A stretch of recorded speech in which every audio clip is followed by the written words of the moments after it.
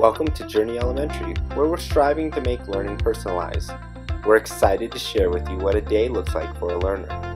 It all starts off with our morning meeting, where all our learners gather for announcements, celebrations, and a focus on soft skill development.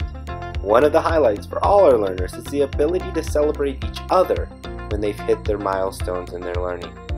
After morning meeting, they head off to their reading block. Our reading block is an hour in length and is broken up into learners learning how to read and learners reading to learn. This is important because we want to work on skills that learners are ready for. Think about this example. You have a learner that would be traditionally a third grader. They're reading at a fifth grade level and ready for instruction at that level, but in math, they need more time and more support. In the personalized learning environment, we're able to support learners in both of these areas and make sure we are constantly hitting their zone of proximal development.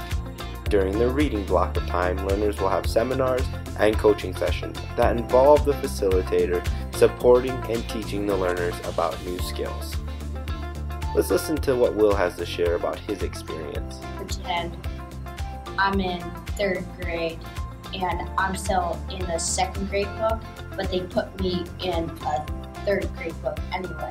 So it's going to be harder for me to learn when I'm reading the third grade book, or I just keep on improving on the second grade book and then I can get to the third grade book instead of just trying and staying there the whole time.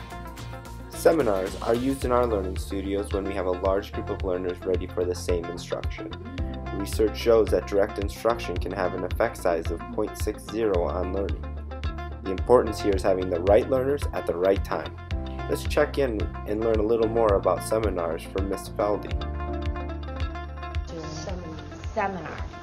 So this is called our seminar, and we gather in what do we call this space right here? What's it called, Riley? This is the community zone, right? So when we gather up here in the community zone for a seminar, what's the purpose? What are we doing? Why are we doing this, Willow? You're telling us what is in some of the actions. Okay, so we might be talking about our playlists, which is where they know what they're going to do for the day for work. So we might be looking at our playlist, which is one of the things we're going to do today. What else do we do right now, Cassandra? After seminar, we can schedule if you don't plan. Yes, so the learners have built their own schedules with the Daily 5 reading, and then they look at their schedules and they see what their job is for today, right? And what day are we on today? Tuesday round 1. Tuesday round 1. So we have 3 rounds each day. But on Friday we do something different, don't we? What do we do on Friday, Jasmine? We do Fluency Friday. So that looks a little different than our Monday through Thursday.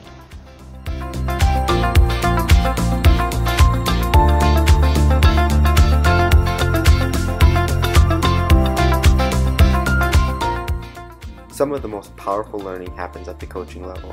This is where the facilitator will pull learners back and work on a specific skill with them. While they are getting a mini lesson, the other learners are busy doing things that they need to support their learning. All learners will have several coaching sessions throughout the week to support them in their learning.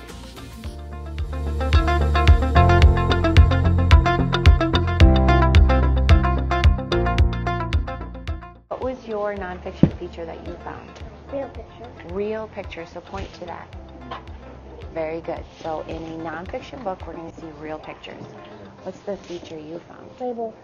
Labels. What do labels tell us? What's in the picture, right? It's usually just a single word. One of the soft skills that we believe in strongly is helping learners manage their time and work on achieving their goals. We work with our learners to set good goals that they can work towards each day to support them in their learning. After reading, we head into our math block of time. In math, learners are working towards mastery of standards. Each learner is pre-assessed before beginning a new topic. This helps us gauge where the learners still need support so that they are getting the content they need, rather than doing things they already know how to do. Again, learners all have coaching sessions to support them in their learning, but they also have items that they need to do on their own or with partners. We strive in our personalized learning environment to give learners voice and choice in how they prove their learning. We have found that by empowering the learners to create these artifacts, they have a deeper level of understanding than just taking a paper-pencil assessment. Here's a quick example of how one learner proved they understood the distributive property. Why, of course. Distributive property is a way to figure out multiplication problems. Like this. 6 times 3 plus 9. 6 times 3 plus 6 times 9. 6 times 3 equals 18. 6 times 9 equals 54. Add those together, you get 72. Wow, that makes so much more sense now. There is also another way that I want to show you.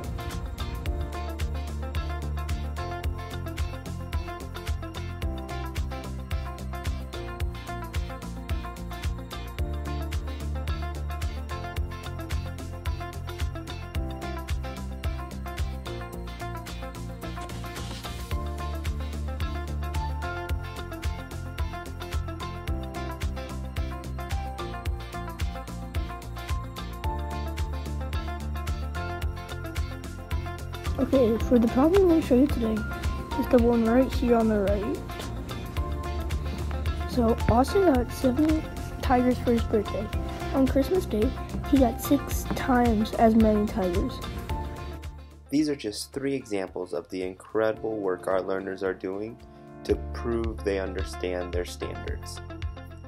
After math, learners then go back to their home studio to either get ready for lunch or to work on writing and our daily language instruction. Our learners still go to lunch and recess with their peers from the other sections. The afternoon is a little more traditional for science and social studies.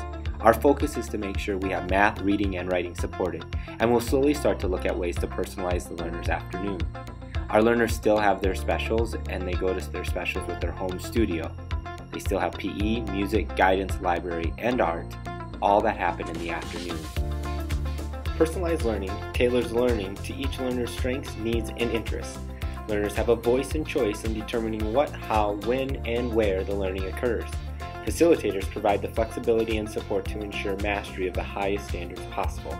We're excited that we can really look at each learner and what do they need to best support them in their learning journey.